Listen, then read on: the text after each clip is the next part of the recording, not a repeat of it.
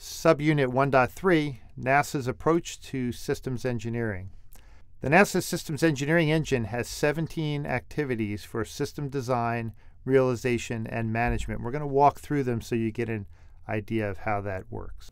The concept here is that we have a process, and you see it on the chart, that takes you from initial idea, needs, goals, and objectives, all the way through to a final system. So you've kind of come up with some idea, I want to study planets around other suns or whatever. And now I can go all the way through and decide, do I need to build a telescope to do that? Do I need to fly a satellite? Put it together and get it to operate. So this flow is going to show you how we walk through that whole process. And so the goal here is that if you look at the left-hand side, the system design process, that leg of this engine is going to go through and really describe how we go about taking that high-level thing that you'd like to accomplish with the system and breaking it down into lower and lower level requirements to make sure that you really understand how each small piece of the satellite that you're going to put together has to operate, what it needs to do, how it needs to perform. So when you look at the first few processes, you see requirements definition process. And so here is where you're getting together at the beginning and you're starting to think through, how does the system need to operate? What are the requirements? So if you're talking about a power system, how much power do I need to be able to provide the satellite to operate? How much propulsion, how does the propulsion system need to work? So you're trying to define at lower and lower levels of detail what the requirements are for that system. So again, you started out with a broad concept of what you want to do. Now you've got to really start to give more and more details to be able to get to a point where you're going to actually be able to build this craft and make sure it can do what it's supposed to do. So as you walk through the left-hand side of the process, you're decomposing, and this is kind of the critical part of system engineering, right, is that you've got this really hard problem to solve, this hard spacecraft to build. You want to break it down into really manageable parts where you can then assign it to a specific engineer that's really an expert in electrical power systems or propulsion and say, hey, could you please go off and find me the right way to design something that can meet these requirements? So those first few steps are where you're working and looking at an integrated system and trying to go down into the lower and lower levels of detail to really understand what each part of the system is going to need to do to make it operate and meet its needs and goals and objectives, those kind of high-level things you've set out.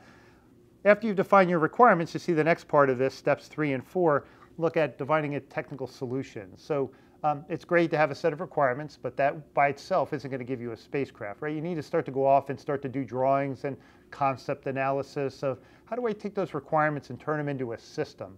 I don't yet know what kind of battery I'm going to buy to provide power, but I got to figure out, I need a battery for the spacecraft, so I've got to do a design where I've included a battery.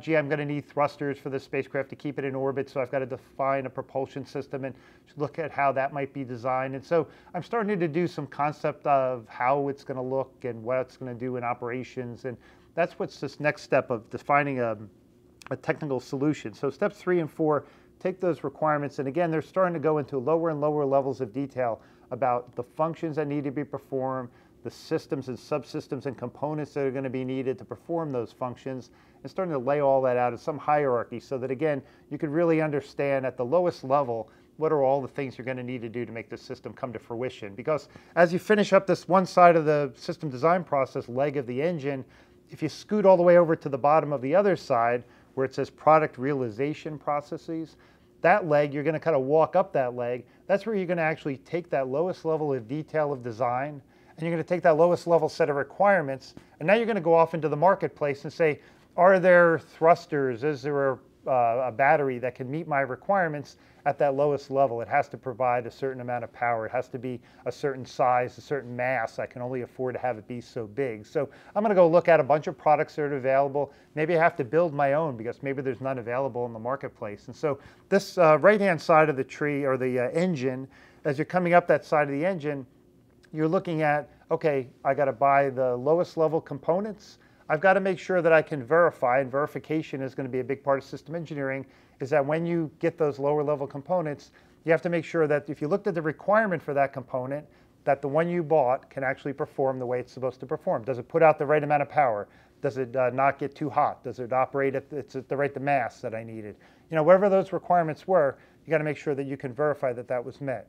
So as you come up the right-hand side of the engine, what you'll notice here is that you're going to start off with small components, and by the end of that side, as you get up towards the top to the product transition processes, you're going to actually be building up your entire system. And along the way, at each point, you're going to verify that the requirements that you levied on the system can all be met. So again, if it's a battery at the lowest level that I purchased, does the battery do what it's supposed to be able to do?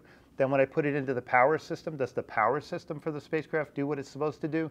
Then when I put the power system into the spacecraft, does it do all the things it's supposed to do? And so I'll be verifying all the way along as I build the system up to higher and higher levels of maturity, that it's still able to meet all the requirements that I levied on it. And remember, as you walk down that other leg of the engine, you were levying those requirements at lower and lower and lower levels. So now you're just going to verify as you move up in maturity that those requirements are being met. So there's a connection between the left-hand side and the right-hand side, the definition of a system and what it needs to do, and the actual production of a system and getting it to operational state. So what's the glue between that? And that's where system engineering is, right in the middle. Technical management processes, right?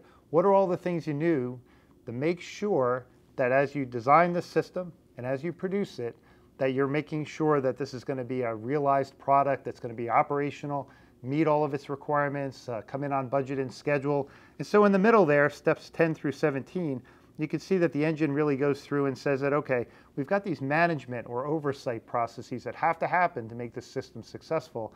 And that's where system engineers typically play their major role. So the technical planning process, step 10, where you're starting to work on making sure that all the schedules are laid out and that all the things that need to happen to really lay out this technical work that needs to be done and how the team's going to work together and all the functions that have to be performed to make the system come to fruition.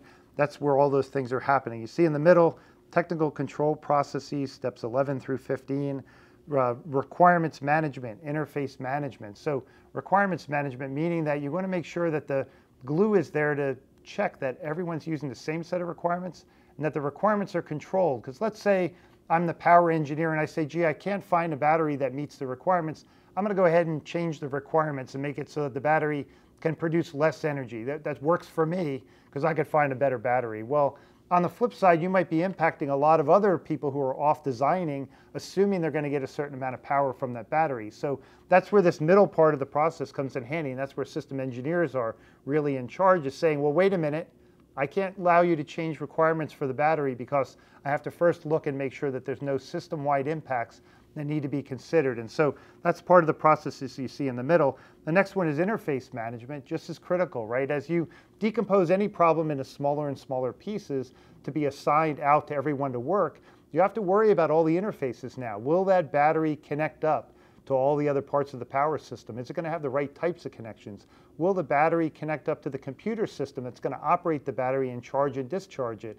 There's a lot of interfaces there between different people and different work groups. So interface management becomes key, again, to the system engineering team, is that you have to be the ones who maintain those interfaces, clearly document them, and make sure that everyone's working to that common interface so that when you do bring the system together on the right-hand side and the battery gets put in and you put the solar arrays onto it and you hook up all the computers, everything's going to operate properly. So interface management is key.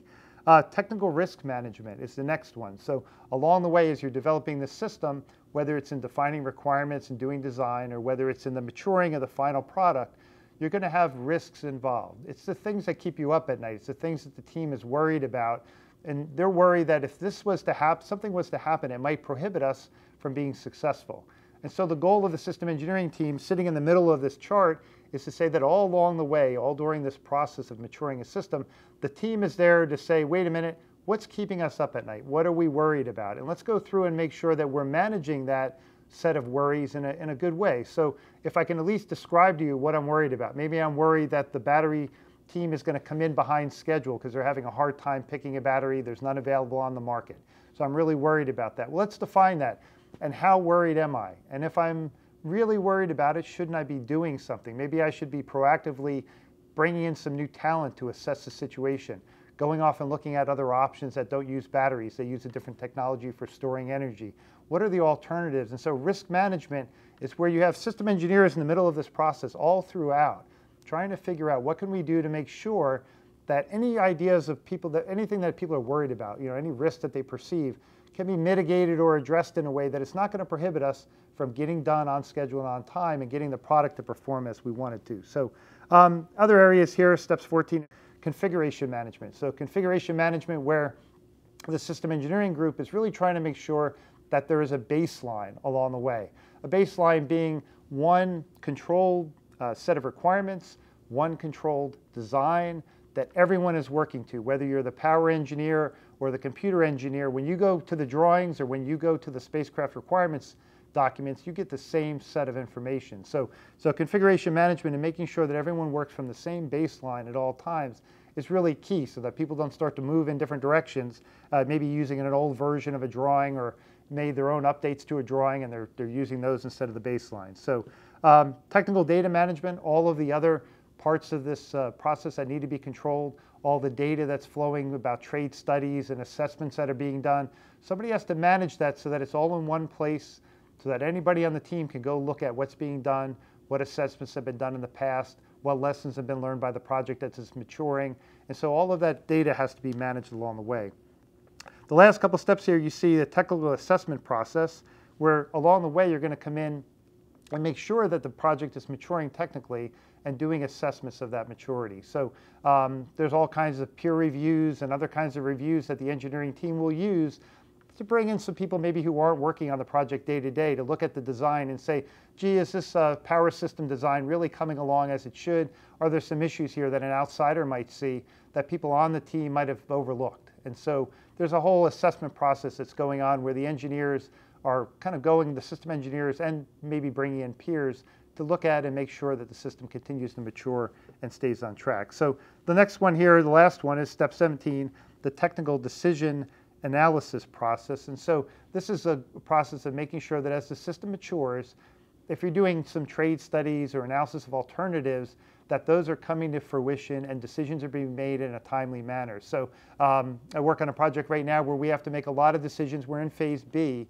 And during that decision-making process, if we were to spend more time than necessary on any one decision, we would fall behind in our development process. But on the other hand, we are hesitant to make decisions too quickly where we might not have done enough analysis before we make the decision, or where we might not have enough people involved from different subsystem areas to do an assessment. So we really want to be cautious, but you really have to make sure that you understand what are all the things we're looking at, what are all the areas where we're trading off maybe one option versus another, and when's the right time to make decisions so that we can keep this whole project on track. And so again, all of these steps 10 through 17, the technical management, you think of the word management and you don't think of system engineering. Well, it is. System engineering is really a management function as much as it is a technical function to make sure that everything is coordinated to get to a point where you have a mature system that can be put into operation. Now click on the icon to read Section 2.0, Fundamentals of Systems Engineering in the NASA Systems Engineering Handbook.